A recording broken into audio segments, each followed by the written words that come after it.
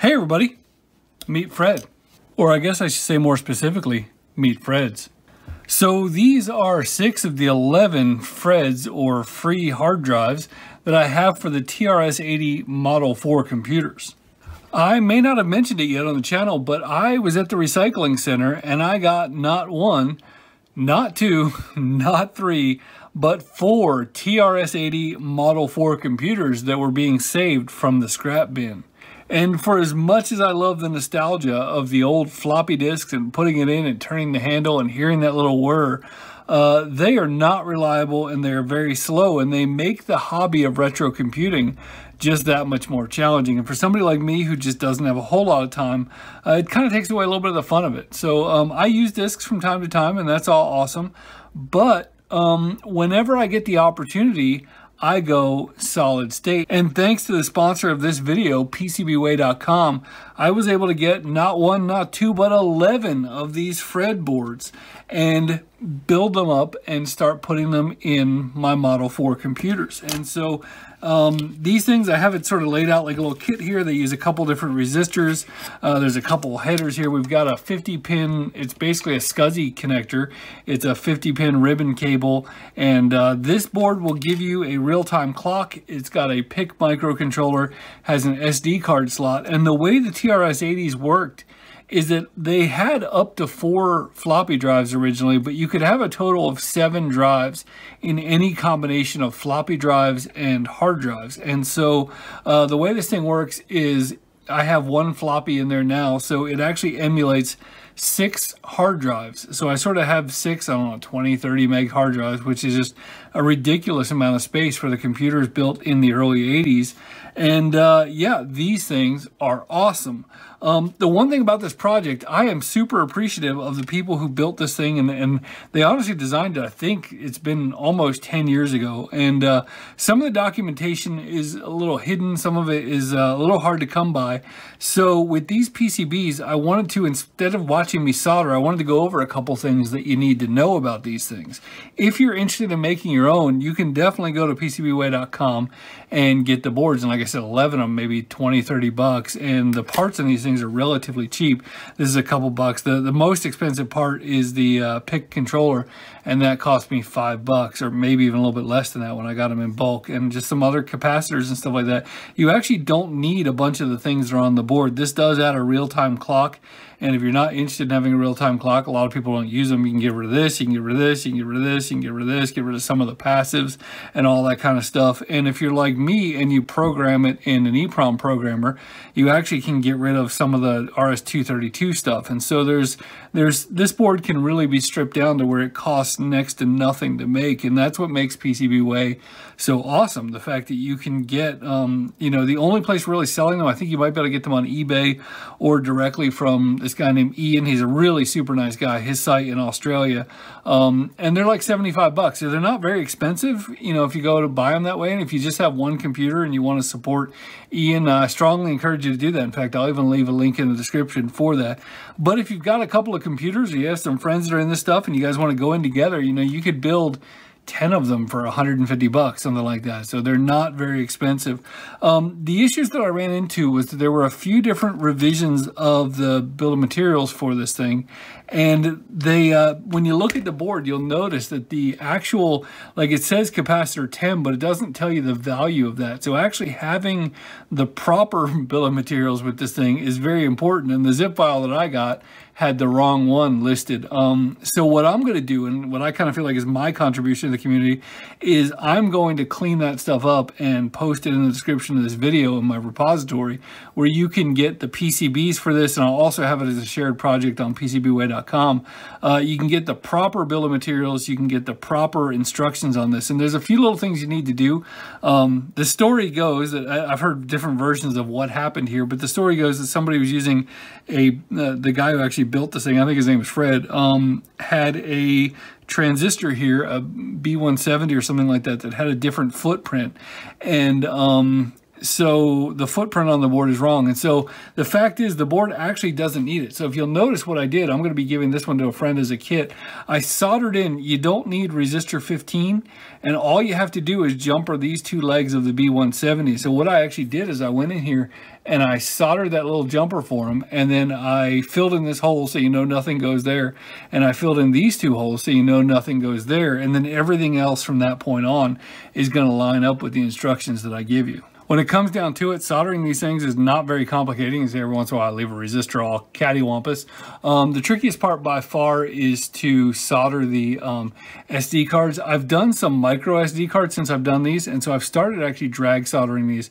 I'll be demonstrating that in another video, how I actually put some flux down there and just drag across and solder them all more quickly. But this definitely works. I like to use pure or silver bearing solder on these. It's a little bit stronger, and it you know, seems to be good for shoving in the SD cards and stuff like that. But for the most part, there's nothing other than this is very tricky, and this isn't too bad. If you get too much solder, you take it off. But you've got a voltage regulator here, you've got some passive resistors, you've got your pick, a couple of chips. You don't have to socket them if you don't want to. I did. One kind of cool tip is these little individual headers, which I guess I have them right here.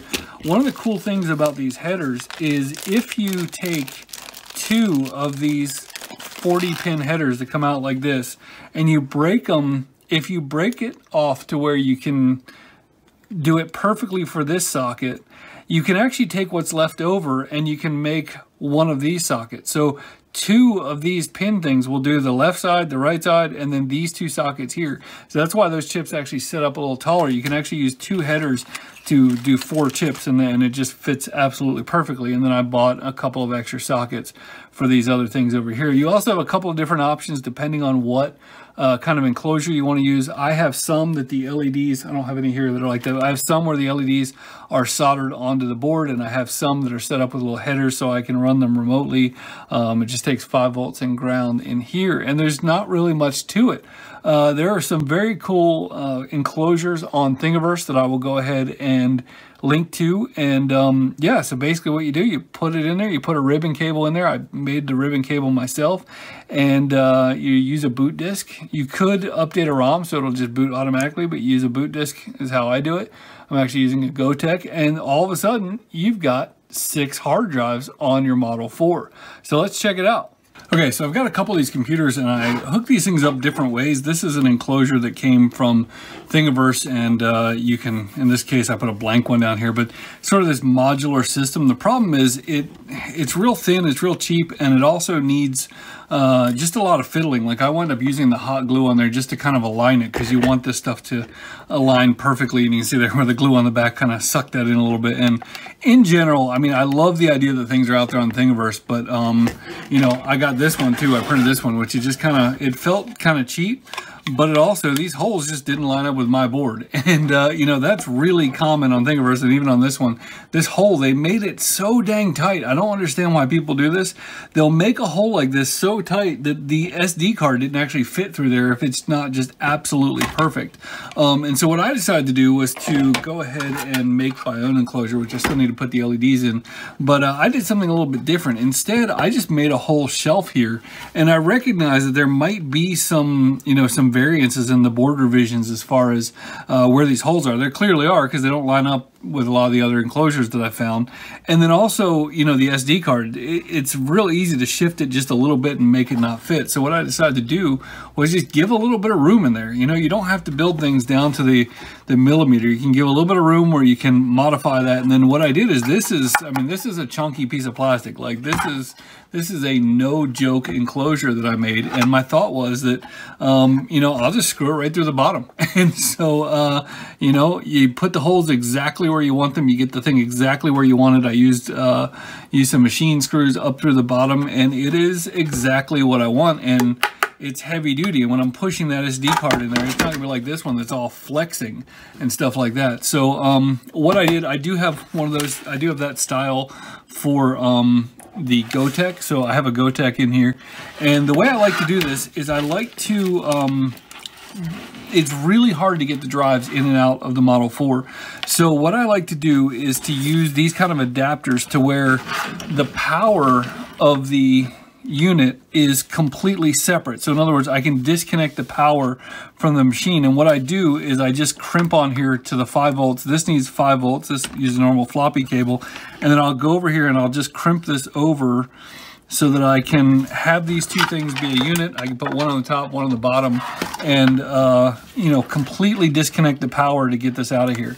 So that's basically what I do. I just rig up my own power connectors.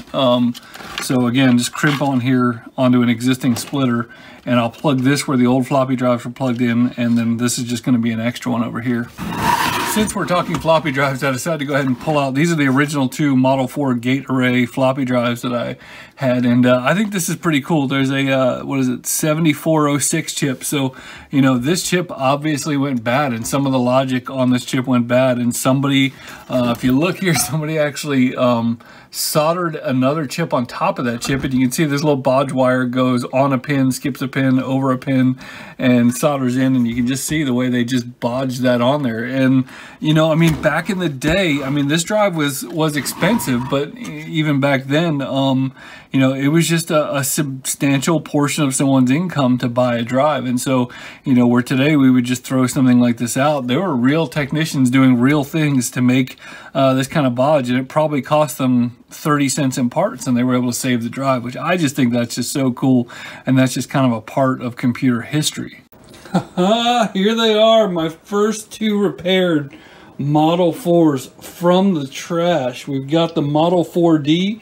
We've got the regular Model 4 over here with the Fred hooked up and ready to go. So let's check it out. All right, this is the TRS-80 Model 4, and we have got the Fred booted up, and we're gonna scroll through here, and you can see that there's different operating systems you can go into. You can go into new DOS or CPM or LDOS, and you can even boot into some of the Model 3 versions. So we're gonna click that, and we're gonna reboot. And now we have booted into LDOS, and what we're going to do is we're going to hit a DIR. And what's interesting about this thing is that you know, we think of floppy drives and hard drives, but the Model 4, you got a total of 7 drives that you could use regardless of if they were floppy or hard drives. So the way this works is we have one of the drives is essentially the GoTech that's plugged in and is booting the thing up right now, and then that leaves us room for 6 more drives. And so as we scroll through here, you're going to see there's a ton of files. This is drive 0, and then we're going to come through just so many things on drive 0. Then we've got drive 1, and we can keep going through drive 2, and you know, they're not all full, but there are 7 places that we could put drives on there. And then you basically just use it like your existing Model 4. And I'm going to put in the game Heli, which is a game I've never really played before. And so I'm going to, I think, let's see, there's some instructions here. So we're going to hit the instructions thing, and it tells us to hit the space bar to drop some bombs. And you can move around. We have to destroy the gas tanker. All right, let's give it a shot. We're going to start off in slow because I suck at games in general. But, oh, I got shot. They're shooting back at me. Oh, oh, oh. Oh goodness, I am not very good at this. So you can see that all of a sudden, no discs, the computer's completely silent. You could actually hook up speakers if you wanted to on this thing, but through the cassette port. But anyway, we've got this thing. Oh, gas tanker. Oh yes, I got some fuel. So anyway, it is just a very basic game that came, or that's available for the Model 3, I think. And so I just think this thing makes this computer so much more useful. You can just copy the games over onto your SD card. You can copy your programs over there. It's silent, it boots well. You're not worried about corrupt disks and all that kind of stuff. So anyway, that is the Fred.